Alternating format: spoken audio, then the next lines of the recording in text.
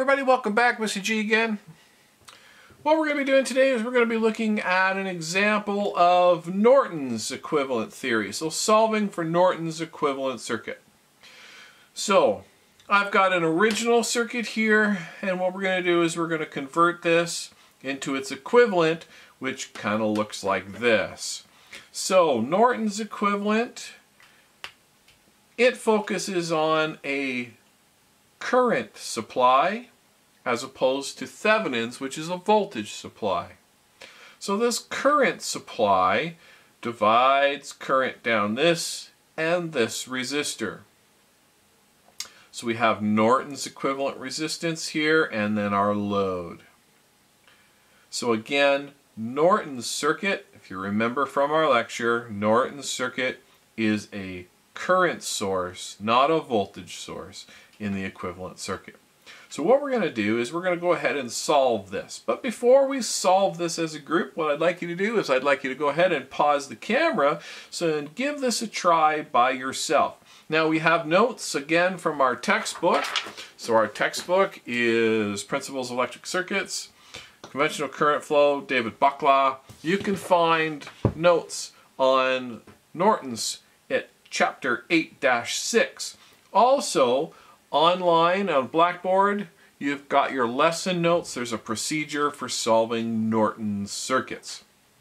So go ahead and pause your camera now, and then we'll come back and we'll compare your answer to mine.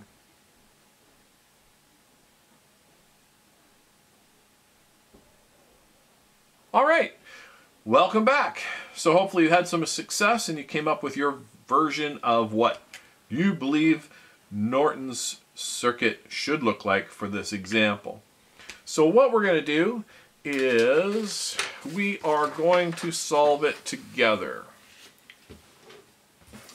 So first of all, I am going to calculate R Norton.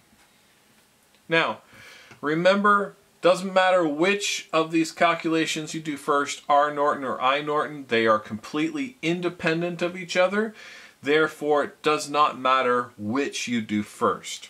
So I'm going to just take a second and copy over our original circuit, and I recommend that you do the same thing so that when you are actually working on the circuit, you always have the original to go back to during your calculations.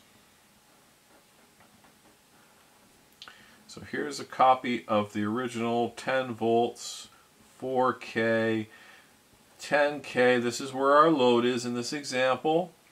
We have 2K, we have 3K, 1K is going to be over here, and 5K.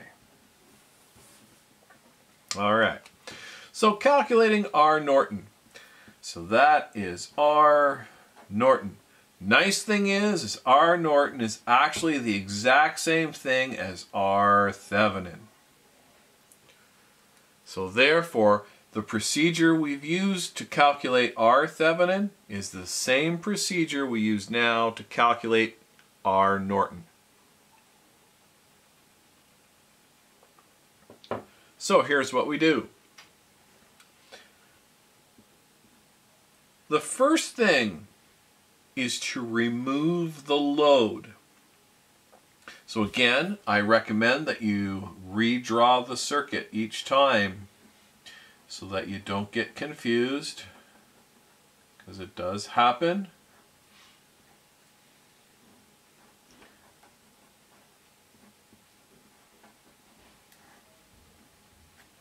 So there's the 4K, there's the 5K, 1K, 3K, 2K, and 10 volts. Right here is where the load resistor was. So what we're going to do is we remove the load resistor. Where do we put it? We put it right here, 10 kilo ohms. Okay, because that's where it belongs. So we take it out of this circuit and we put it into the equivalent. Step 2 is to mark this A and B. So once that resistor is removed, Where the resistor came from, you mark it A and B. The next step is to short out the supply. So get rid of the power supply. So just again, put a line through it, pretend it's not even there. If you were to build this circuit now and find the value of resistance from A to B, that is equal to resistance Norton. So what we need to do is we need to look at this circuit and we need to look at it from A to B. What is the resistance of this circuit? So when we look at that, the resistance from A to B is actually this in series with this, in series with this, in series with this. So we end up with 2K in parallel with 3K, in series with 1K, in series with 5K, in series with 4K. And what that works out to be is this works out to be 1.2K plus 1K plus 5K plus 4K. And if we add all of those numbers up, it comes to 11.2 kilo ohms. So the resistance from A to B is 11.2 kilo ohms in this circuit. That is Norton's resistance. So what we're going to do is we're going to take our original back, and here we go. We're going to put 11.2K here, 11.2 kilo ohms.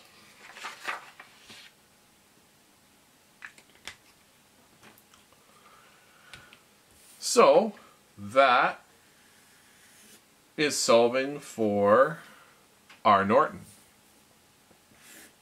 Now we're going to solve for I Norton.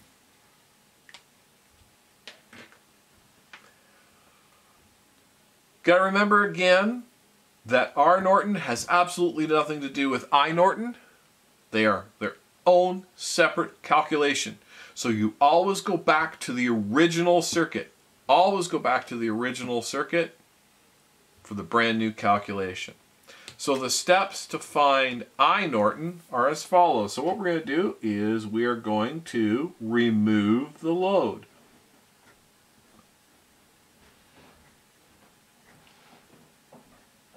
So here is where the load used to be.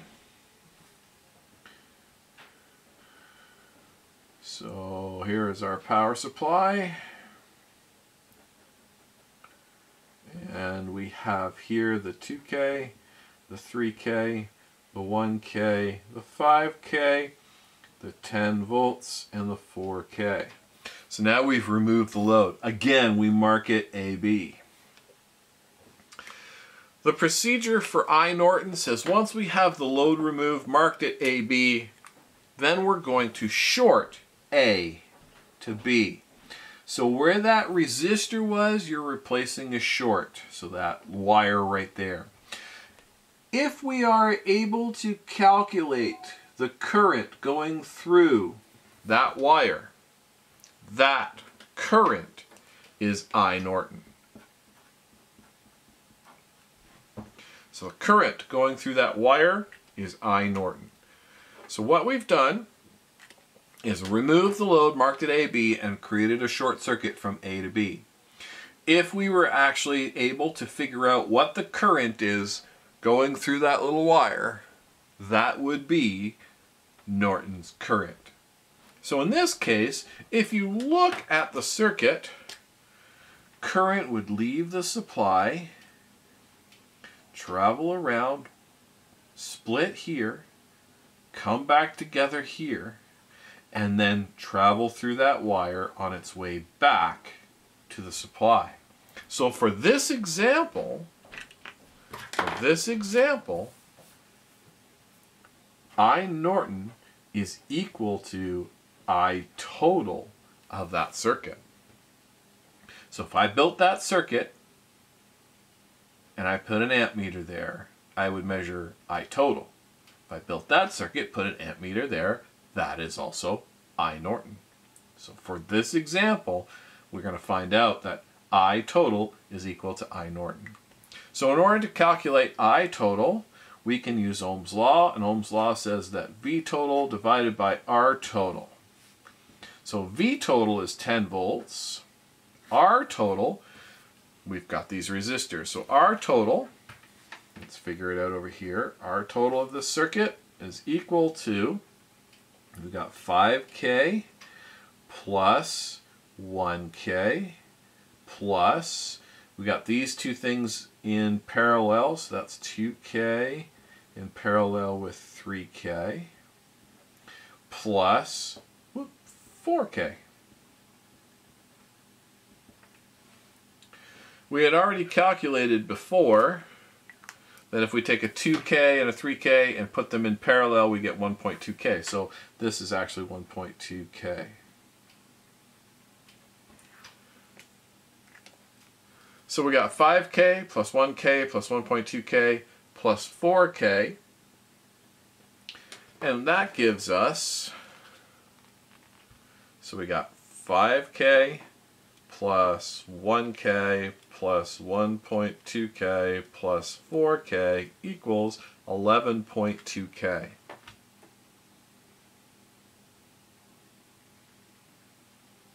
So that would be 11.2K.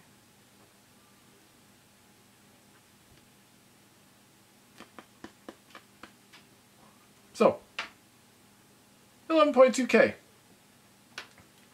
So now this goes up here at 11.2K, and we have 10 divided by 11.2K equals 0.89 milliamps. 0.89 milliamps.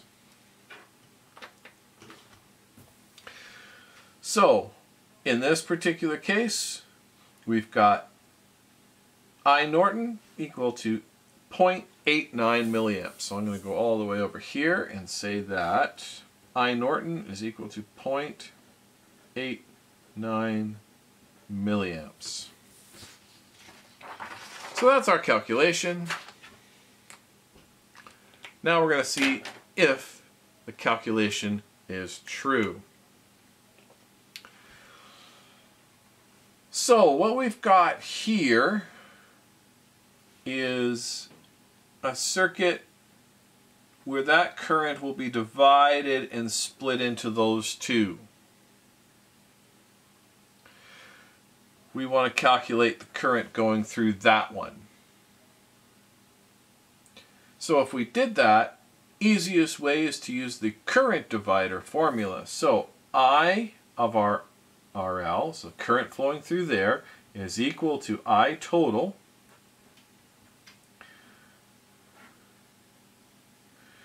and this would be R total of the circuit, and this would be RL.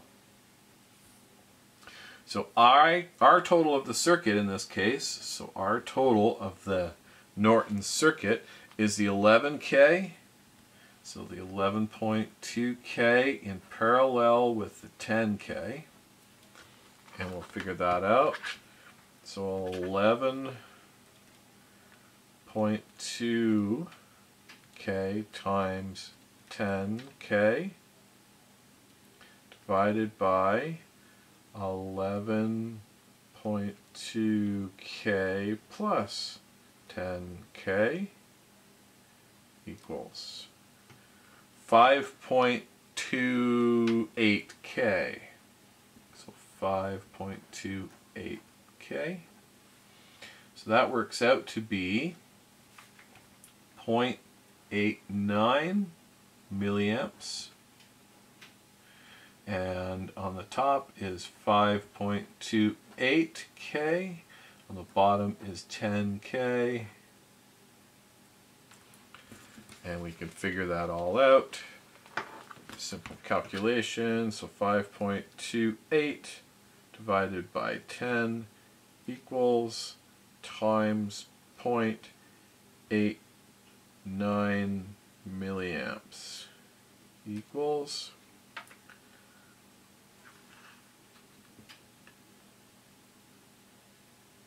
we got 0.4, so we'll say 469 milliamps.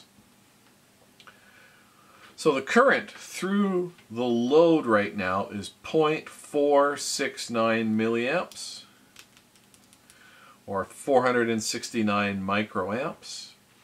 If we wanted to find the voltage across the load, so the voltage across the load is the current, IRL, times the actual load resistor itself. So that would be 10K, and this is 0.469 milliamps. So 0.469 milliamps times 10K. The voltage is 4.69 volts. So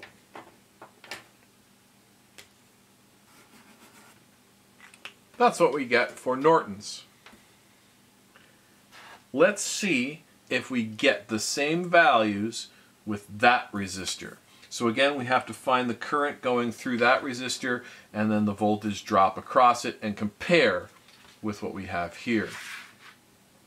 So the current going through there, if you look again, it's I total.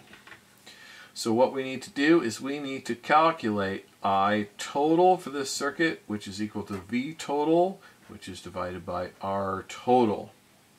So that becomes 10 volts divided by something.